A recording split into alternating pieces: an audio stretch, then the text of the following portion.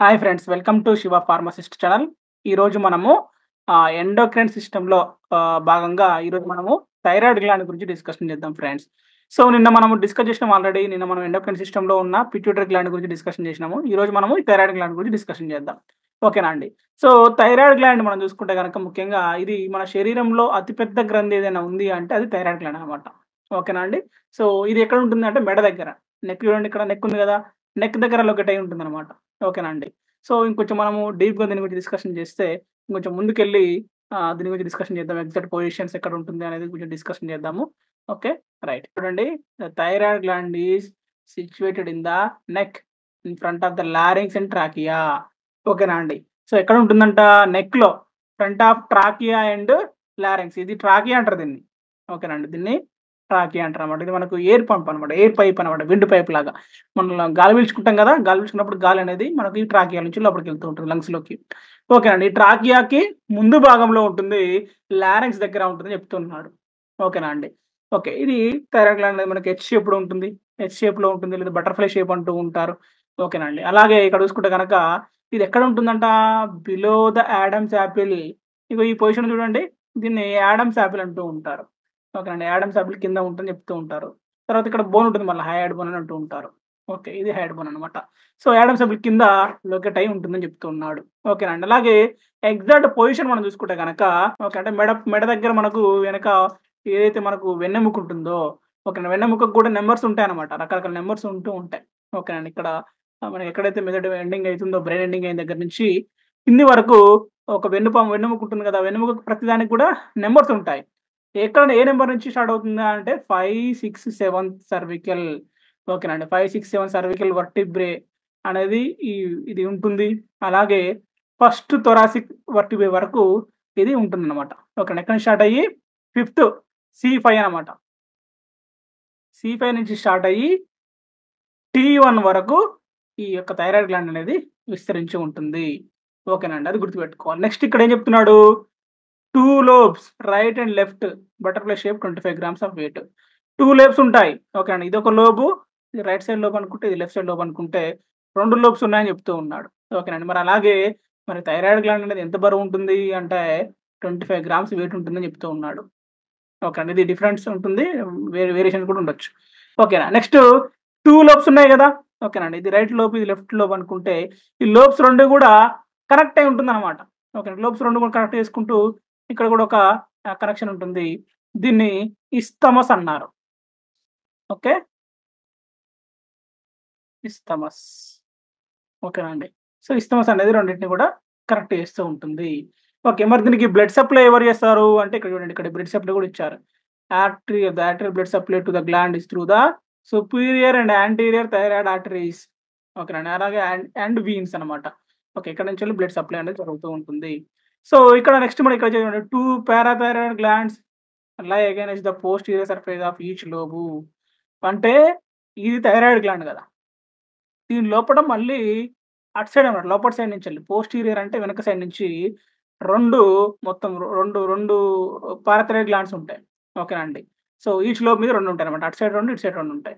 Okay. మీకు ఇక్కడ నేను చూపిస్తాను చూడండి పిక్చర్‌లో. ఇందాక మనం చూసాం దాన్ని. నేను అది చూపిస్తాను మళ్ళీ ఒకసారి చూడండి ఇక్కడ. ఇక్కడ మీరు గమనించినట్లయితే మనం ఇందాక చూసాం ఇక్కడ. ఇది థైరాయిడ్ గ్లాండ్ ఫ్రంట్ వ్యూ కదా! థైరాయిడ్ గ్లాండ్ ఫ్రంట్ వ్యూ ఇలా ఉంటుంది కదా! ఇది లోపల బ్యాక్ వ్యూ అనమాట. సో బ్యాక్ వ్యూ మనం చూసుకుంటే గనక ఇక్కడ ఒక పారాథైరాయిడ్ గ్లాండ్ ఉంది. ఇక్కడ ఒక పారాథైరాయిడ్ గ్లాండ్. ఇక్కడ ఒక పారాథైరాయిడ్ గ్లాండ్. ఇక్కడ ఒక పారాథైరాయిడ్ గ్లాండ్. ఓకేనండి. ఇట్లా మనకు 4 పారాథైరాయిడ్ గ్లాండ్స్ అనేవి థైరాయిడ్ గ్లాండ్ బ్యాక్ సైడ్ ఉంటాయన్నమాట. ఓకే అండి. వీటిని కూడా పారాథైరాయిడ్ గ్లాండ్స్ అంటుంటారు. ఇవి కూడా కొన్ని వర్క్ చేస్తూ ఉంటాయి. ఓకే. అవి కూడా మనం డిస్కషన్ చేద్దాం. రైట్. సరే. నెక్స్ట్ మనం నెక్స్ట్ స్లైడ్‌కెళ్దాం. సో ఇప్పుడు నెక్స్ట్ స్లైడ్‌కెళ్దాం. సో ఇక్కడ చూడండి. ఇక్కడ మీరు చూసుకుంటే గనక ఈ థైరాయిడ్ గ్లాండ్ కొంచెం వెరైటీగా ఉంది. కరెక్టా? సో నార్మల్‌గా మనం ఇందాక చూసినప్పుడు ఇదొక లోబ్ ఉంది. మధ్యలో ఇస్తమస్ ఉంది గానీ, ఇప్పుడు ఇది చూడండి కొంచెం డిఫరెంట్‌గా ఇక్కడ వరకు ఇది పైకి వెళ్ళి ఇక్కడ హైయాడ్ బోన్ ఉంది కదా! హైయాడ్ బోన్‌ని తాకిందనమాట. ఓకేనండి. ఇది ఇక్కడి నుంచి విస్తరించిందనమాట పైకి. ఓకేనండి. హైయాడ్ బోన్ వరకు, ఇది హైయాడ్ బోన్ అంటారు దీన్ని. హైయాడ్ బోన్ వరకు విస్తరించింది. దీన్ని పిరమిడల్ లోబ్ అంటారు. ఓకేనండి. Pyramidal lobe. Pyramidal lobe. ఈ పిరమిడల్ లోబ్ అనేది అందరికి ఉండదండి. జస్ట్ ఒక 30% ఆఫ్ పీపుల్స్‌లో ఇది కనబడుతూ ఉంటుంది. రేర్‌గా కనిపిస్తూ ఉంటుంది. ఇది కూడా గుర్తుపెట్టుకోండి. ఓకే. రైట్. నెక్స్ట్ ఆ! ఇప్పుడు ఈ థైరాయిడ్ గ్లాండ్ మరి ఎలా పనిచేస్తుందంటే, ఇక్కడ చూడండి మీరు బాగా థైరాయిడ్ గ్లాండ్ పనిచేయాలంటే పిట్యూటరీ గ్లాండ్ స్టిమ్యులేట్ చేయాలి. పిట్యూటరీ గ్లాండ్ పనిచేయాలంటే హైపోథాలమస్ గ్లాండ్‌ని స్టిమ్యులేట్ చేయాలి. ఓకేనా అండి. ఫస్ట్ ఇక్కడ హైపోథాలమస్ ఉంది కదా! హైపోథాలమస్ ఏం ప్రొడ్యూస్ చేస్తుందంటే థైరోట్రోపిన్ రిలీజింగ్ హార్మోన్‌ని రిలీజ్ చేస్తూ ఉంటుంది. ఓకేనా. ఇది ప్రొడక్షన్ చేస్తదనమాట. హైపోథాలమస్ ప్రొడక్షన్ చేస్తది. హైపోథాలమస్ ఎక్కడ ఉంటది? ఇది బ్రెయిన్‌లో ఉంటది. ఓకేనా. బ్రెయిన్‌లో ఉంటది. బ్రెయిన్‌లో ఉన్న హైపోథాలమస్ అనేది ఓకేనా.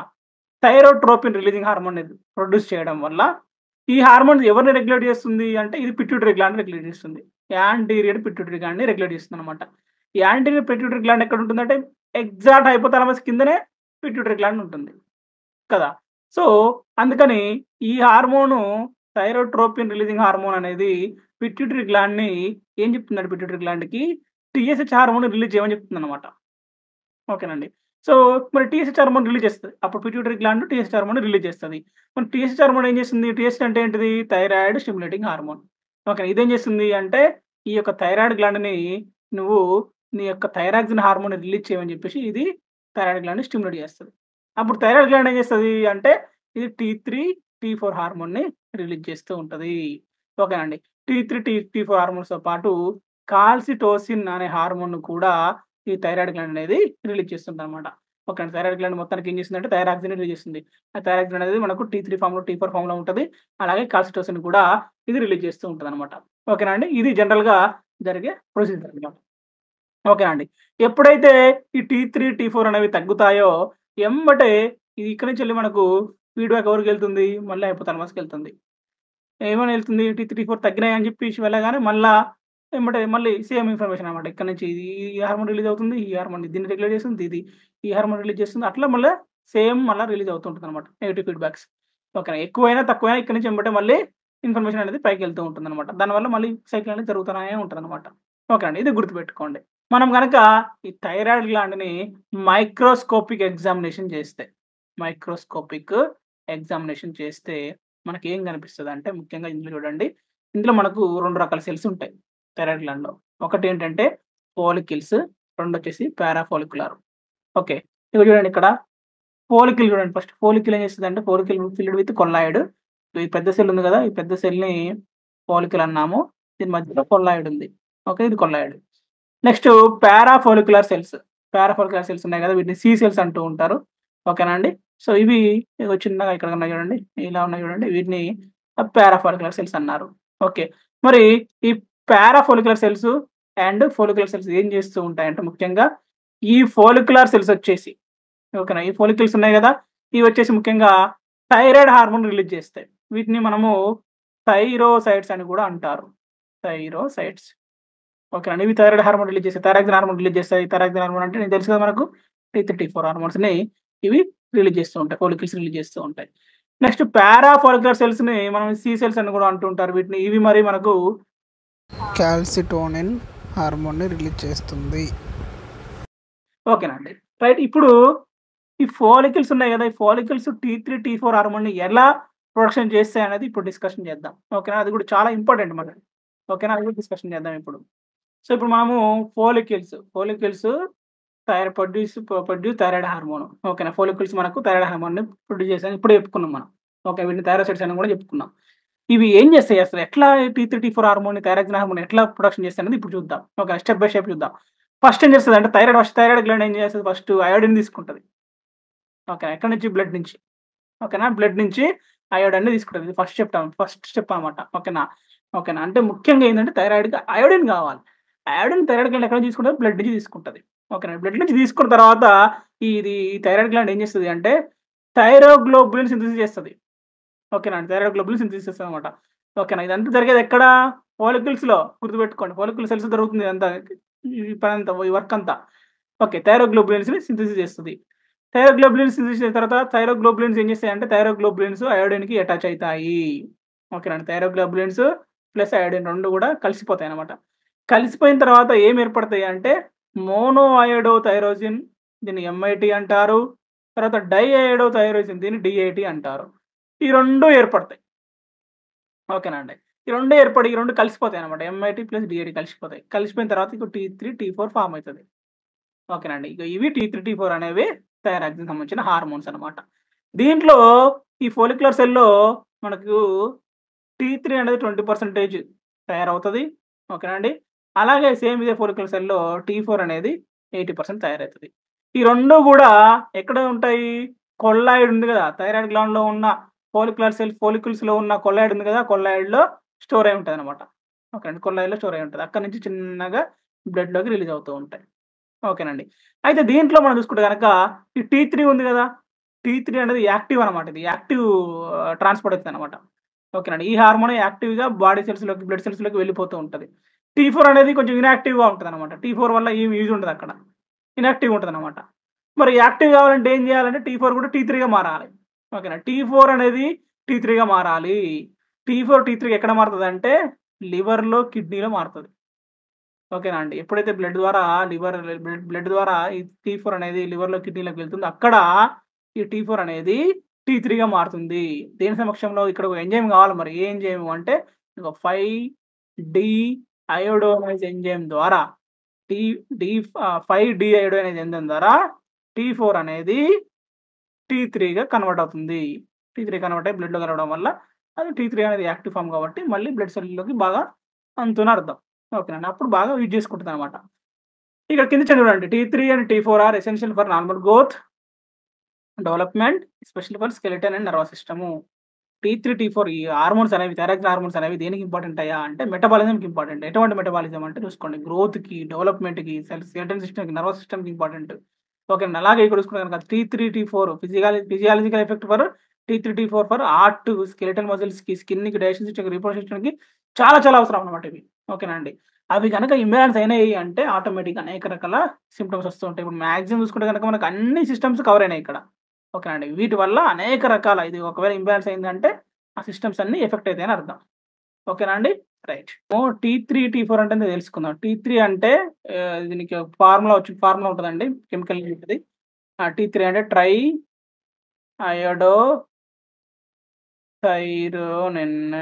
ఓకే అండి. నెక్స్ట్ T4 అంటే టెట్రా అయోడో థైరోనిన్. ఓకేనండి. ఇది గుర్తుపెట్టుకోండి జస్ట్ తెలుసుకోవడం కోసం. ఓకేనండి. జస్ట్ కొన్ని కొన్ని సార్లు ఇలా కూడా అడుగుతూ ఉంటారు క్వెషన్స్. ఓకేనా అండి? రైట్. రైట్. థైరాయిడ్ గ్లాండ్‌లో ఉన్న రెండవ సెల్స్ ఏంటంటే పారాఫాలిక్యులర్ సెల్స్. సి సెల్స్ అంటారు. ఈ సి సెల్స్ మనకేం చేస్తుంటాయంటే కాల్సిటోనిన్‌ని ప్రొడక్షన్ చేస్తూ ఉంటాయి. కాల్సిటోనిన్ అనేది కూడా హార్మోన్ అన్నమాట. ఈ కాల్సిటోనిన్ అనేది ఎప్పుడు రిలీజ్ అవుతుందంటే ఎప్పుడైతే బాడీలో కాల్షియం లెవెల్స్ ఎక్కువైతాయో ఓకేనండి. కాల్షియం లెవెల్స్ రైజ్ అయినప్పుడు బాడీలో కాల్షియం లెవెల్స్ రైజ్ అయినప్పుడు ఈ హార్మోన్ అనేది రిలీజ్ అవ్వడం జరుగుతుంది. ఈ హార్మోన్ ఏం చేస్తుందంటే ఆ కాల్షియం లెవెల్స్‌ని మళ్ళీ తగ్గిస్తుందన్నమాట బాడీలో. ఓకేనండి. కాల్షియం లెవెల్స్ రైజ్ అవ్వడం వల్ల కూడా అనేక రకాల ప్రాబ్లమ్స్ వస్తుంటాయి. ఓకేనా అండి.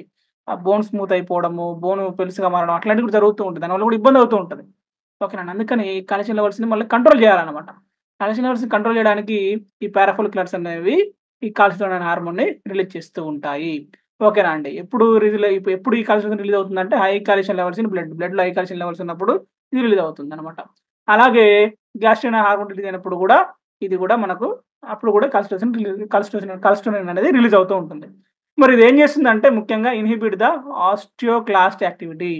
ఆస్టియోక్లాస్ట్ జరిగినప్పుడు బోన్ నుంచెళ్ళి మళ్ళీ కాల్షియం అంతా కూడా రక్తంలో కలుస్తుందనమాట. అప్పుడు కూడా మనకు కాల్షియం లెవెల్స్ ఎక్కువైతాయి. అలాంటప్పుడు. ఓకే. అప్పుడు ఇది ఈ యాక్టివిటీని ఇన్హిబిట్ చేస్తుందనమాట కాల్షియం వచ్చేసి.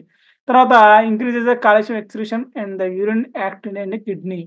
ఓకేనా. అంటే ఏంది కిడ్నీ ద్వారా యూరిన్ ద్వారా బయటికి పోవడానికి యూరిన్ ద్వారా ఎక్కువ కాల్షియం అంతా బయటికి పోవడానికి ఇది ఉపయోగపడుతూ ఉంటుంది. ఓకేనండి. అది గుర్తుపెట్టుకోండి. Next decrease calcium absorption in gut. Okay అండి. కాల్షియం అబ్జార్ప్షన్ ఏదైతే ఉందో గట్‌లో అంటే మనకు స్టమక్‌లో చిన్న పేగు, పెద్ద పేగు ఉంటుంది. అక్కడ కాల్షియం అబ్జర్వ్ కాకుండా అబ్జర్ప్షన్ తక్కువ చేయడానికి కూడా ఈ కాల్షియం అనేది ఉపయోగపడుతుందని అర్థం. ఓకేనండి. ఇది గుర్తుపెట్టుకోండి. ఇందాక మనం ఆల్రెడీ డిస్కషన్ చేసినాం దీన్ని. ఫస్ట్ ఏం జరుగుతది?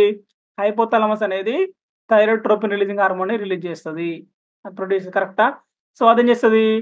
టీఆర్‌హెచ్ వచ్చేసి ఈ హార్మోన్ వచ్చేసి stimulate the pituitary gland and produce thyroid stimulating hormone. ఈ హార్మోన్ వచ్చేసి ఏం చేస్తదంటే పిట్యూటరీ గ్లాండ్‌ని యాంటీ పిట్యూటరీ గ్లాండ్‌ని స్టిమ్యులేట్ చేస్తది. దేనికి స్టిమ్యులేట్ చేస్తదంటే టీఎస్‌హెచ్ హార్మోన్ రిలీజ్ అయ్యేలాగా స్టిమ్యులేట్ చేస్తది. మరి టీఎస్‌హెచ్ హార్మోన్ ఏం చేస్తది? ఈ టీఎస్‌హెచ్ హార్మోన్ వచ్చేసి ఎవరిని stimulate చేస్తదంటే thyroid గ్లాండ్‌ని stimulate చేస్తదనమాట. Thyroid gland stimulate చేయాలంటే థైరాయిడ్ గ్లాండ్ ఏం చేస్తది అంటే ఇది T3, T4 హార్మోన్స్‌ని ప్రొడక్షన్ చేస్తదనమాట. తర్వాత ఫీడ్‌బ్యాక్ లూప్ అంటే ఏంటిది? అంటే మనము T3 అండ్ T4 ఉంది గదా! T3, T4 ఒకవేళ ఇన్‌హిబిట్ అయిందనుకోండి. ఇన్‌హిబిట్ అయితే ఆటోమేటిక్‌గా TRH అండ్ TSH అనేది ప్రొడక్షన్ జరుగుతదనమాట. TRH, TSH ప్రొడక్షన్ జరిగిందంటే మళ్ళా ఈ సైకిల్ అనేది మళ్ళా రిపీట్ జరుగుతూ ఉంటదనమాట. ఇట్లా మనకు సైకిల్ అనేది రిపీట్ అవుతూనే ఉంటదింక. ఒకటి తక్కువ అవ్వడం, ఒకటి ఎక్కువ అవ్వడం, ఒకటి తక్కువ అవ్వడం, ఒకటి ఎక్కువ అవ్వడం రిపీట్ అవుతుంటదనమాట. అది గుర్తుపెట్టుకోండి. థైరాయిడ్ గ్లాండ్‌లో T3, T4 ఎలా ప్రొడక్షన్ అవుతుందో చూద్దాం. ఓకేనా. సింపుల్ అయోడిన్ ఉంది గదా! అయోడిన్‌ని బ్లడ్ స్ట్రీమ్ నుంచి తీసుకుంటది థైరాయిడ్ గ్లాండ్. తీసుకొని మనకు థైరాయిడ్ హార్మోన్ ప్రొడక్షన్ చేస్తది. ఓకేనా అండి. దాంట్లో T3 అంటే ఏమని చెప్పుకున్నాము? ట్రై అయోడో థైరాయిడ్ అని చెప్పుకున్నాము. ద మోస్ట్ యాక్టివ్ ఫార్మ్ ఇది. ఓకేనా అండి. ఇది మనకు ఆహ్, క automatic direct follicular cells production చేస్తూ ఉంటాయి. లేదా T4 నుంచి T3 అనేది కన్వర్ట్ అయితూ ఉంటుంది. Next thyroxine. దీన్ని మనము టెట్రాయోడో థైరోయిన్ అని కూడా అంటాము. ఓకేనండి. ఇది జనరల్‌గా ప్రైమరీ హార్మోన్ అనమాట. Primary hormone producer thyroid gland main produce చేసే హార్మోన్ ఇదే అనమాట. ఓకేనండి. ఇక్కడి నుంచెల్లే ఈ T4 మనకు T3 కన్వర్ట్ అయితుంది. అది కూడా మనం చెప్పుకున్నాము. ఓకే. నెక్స్ట్ కాల్సిటోసిన్. కాల్సిటోసిన్ ఎవరు ప్రొడక్షన్ చేస్తారు కాల్సిటోసిన్ అంటే థైరాయిడ్ గ్లాండ్‌లో ఉన్న పారాఫోలిక్యులర్ సెల్స్ అనేవి ఈ కాల్సిటోసిన్‌ని ప్రొడక్షన్ చేస్తాయి. ఇదేం చేస్తుందంటే కాల్షియం లెవెల్స్‌ని రెగ్యులేట్ చేస్తూ ఉంటుందనమాట. ఓకేనా అండి. ఇది గుర్తుపెట్టుకోండి. Next thyroid disorders. Thyroxine hormone అనేది ఎక్కువైనా సరే, థైరాక్సిన్ తక్కువైనా సరే అనేక రకాల డిసీజులు వస్తూ ఉంటాయి. First hypothyroidism. హైపో అంటే అండర్ యాక్టివ్ థైరాయిడ్. అంటే హార్మోన్స్ తక్కువ రిలీజ్ అవుతాయన్నమాట. T3 గాని, T4 గాని తక్కువ రిలీజ్ అవుతూ ఉంటాయి. తక్కువ రిలీజ్ అయినప్పుడు దాన్ని హైపో అంటారన్నమాట. దీనివల్ల ఏమైతుందంటే ముఖ్యంగా క్రిటినిజం ఇన్ చిల్డ్రన్స్. ఓకేనండి. సో, క్రిటినిజం అంటారు. అంటే చిన్న పిల్లల్లో చూసుకుంటే గనక వాళ్ళకు మెంటల్ ఎబిలిటీ ఏదైతే ఉందో తక్కువ ఉంటదనమాట. దాన్ని మనము క్రిటినిజం అంటారు. చిల్డ్రన్స్‌లో వస్తుంటది. నెక్స్ట్ తర్వాత చూసుకుంటే గనక మయోఎక్సిడిమా ఇన్ అడల్ట్స్. ఓకేనండి. మయోఎక్సిడిమా. ఇక్కడ ఏమైతుందంటే ఆళ్ళ ఫేస్ అంతా గూడా ఉబ్బిపోతాయనమాట. మొత్తం కళ్ళు, ఇక్కడ చీక్స్ అంతా గూడా ఉబ్బిపోతుంటది మొత్తం. స్వలన్ స్కిన్ ఆ ఫస్ట్ లేయర్ ఉంటది గదా! ఆ సబ్‌క్యూటానియస్ లేయర్ అంతా కూడా మొత్తం గూడా ఉబ్బిపోతూ ఉంటుంది. అది ఓకేనా. దాన్ని మనము ఇక్కడ చూసుకుంటే గనక మయోఎక్సిడిమా అంటుంటారు. పెద్దవాళ్ళలో వస్తుంది. తర్వాత హాషిమోటో థైరాయిడిటిస్. ఓకేనండి. Hashimoto Hashimoto thyroiditis. ఓకేనా. Inflammation and damage of the thyroid gland. ఓకేనా. థైరాయిడ్ గ్లాండ్ మొత్తం గూడా బాగా ఉబ్బిపోయి, ఇన్ఫ్లమేషన్ అయిపోయి, ఓకేనండి. మొత్తం గూడా డ్యామేజ్ అయిపోతుందనమాట. దాన్ని హాషిమోటో థైరాయిడిస్ అంటారనమాట. ఇదంతా గూడా హైపోథైరాయిడిజం వల్ల వస్తుంటుంది. ఓకేనా. ఈ టెక్నికల్ వర్డ్స్ ఉన్నాయి గదా! ఇవి గుర్తుపెట్టుకోవాలి. క్రిటినిజము, మయోఎక్సిడిమా, హాషిమోటో ఇవి గుర్తుపెట్టుకోండి బాగా. Next hyper thyroidism. ఓకేనండి. హైపర్ థైరాయిడిజం అంటే ఏంది? Over act అయితదనమాట. అంటే ఇక T3, T4 ఎక్కువ రిలీజ్ అయిపోతాయి. హార్మోన్స్ ఎక్కువ రిలీజ్ అయిపోతే దాన్ని మనము హైపర్ థైరాయిడిజం అంటారు. దీన్ని థైరోటాక్సిసిస్ కూడా అంటుంటారనమాట. థైరోటాక్సికోసిస్ అని కూడా అంటూ ఉంటారు. ఓకేనండి. దీనివల్ల ఏమైతుందంటే గ్రేవ్స్ డిసీజ్ వస్తది. Graves disease. ఓకేనండి. గ్రేవ్స్ డిసీజ్ దీన్నే ఎక్సోప్థాల్మిక్ గాయిటర్ అని కూడా అంటూ ఉంటారు. ఐబాల్ డిసీజ్ అని కూడా అంటారనమాట. కళ్ళంతా కూడా ఉబ్బిపోయి లోపల ఉన్న ఐబాల్ వెరైటీ కనబడుతుందన్నమాట. ఉబ్బు కనబడుతుంది. అది కనబడుతుంటుందన్నమాట. అట్లా కళ్ళకొచ్చే వ్యాధి అనమాట. గ్రేవ్స్ డిసీజ్ అంటుంటారు. నెక్స్ట్ ఈ టాక్సిక్ నోడ్యులర్ గాయిటర్, సింపుల్ గాయిటర్ కూడా అంటుంటారు. అంటే గాయిటర్ మొత్తం అంతా ఉబ్బిపోతుంది. ఇన్ఫ్లమేషన్ వస్తుంది. వాపొస్తుంది కదా! అటువంటిటిని కూడా గాయిటర్ అంటూ ఉంటారు. ఓకే. నెక్స్ట్ థైరాయిడ్ క్యాన్సర్ లాంటివి కూడా వస్తూ ఉంటాయి. ఓకేనండి. ఇవి జనరల్‌గా థైరాయిడ్‌లో వచ్చే డిజార్డర్స్ అనమాట. ఇది ఫ్రెండ్స్ థైరాయిడ్ గ్లాండ్ గురించి, దాని యొక్క స్ట్రక్చరు, అది రిలీజ్ చేసే హార్మోన్స్, అది పనిచేసే విధానము అండ్ దాంట్లో వచ్చే డిసీజెస్. ఓకే. ఈ టాపిక్ గనక మీకు ఇన్ఫర్మేటివ్‌గా అనిపిస్తే ఖచ్చితంగా లైక్ చేయండి. అలాగే ఇటువంటి వీడియోస్ మరిన్ని కావాలి అనుకుంటే ఖచ్చితంగా సబ్స్క్రైబ్ చేయండి ఫ్రెండ్స్. ఓకేనా అండి. సో, ఆల్రెడీ మనము చాలా వీడియోస్ చేయడం జరుగుతుంది. ఇప్పుడు రీసెంట్‌గా ఫార్మసిస్ట్ ఎగ్జామ్స్ ఉన్నాయని చెప్పేసి జరుగుతున్నాయి. సో, ఇట్లాంటి వీడియోస్ ఇంకా నేను పెడతాను. ఓకేనండి. ఇదే కాదు అనేక రకాల ఫార్మసిస్ట్ జాబ్‌లకు కావచ్చు. ఆర్ఆర్‌బీ ఫార్మసిస్ట్ అని, ఈఎస్ఐ ఫార్మసిస్టు ఇంకా రకరకాల ఫార్మసీ జాబ్‌ల కోసము, అలాగే కాంపిటేటివ్ ఎగ్జామ్స్ రాస్తూ ఉంటారు. వాటికి సంబంధించినవి కూడా కాంపిటేటివ్ ఎగ్జామ్‌లో కూడా మనకి ఇట్లాంటివి వస్తుంటాయి కదా! హ్యూమన్ అనాటమీ, జనరల్ సైన్స్ వస్తుంటాయి కదా! అన్నిటి కోసం కూడా వీడియో చేస్తూ ఉన్నాము.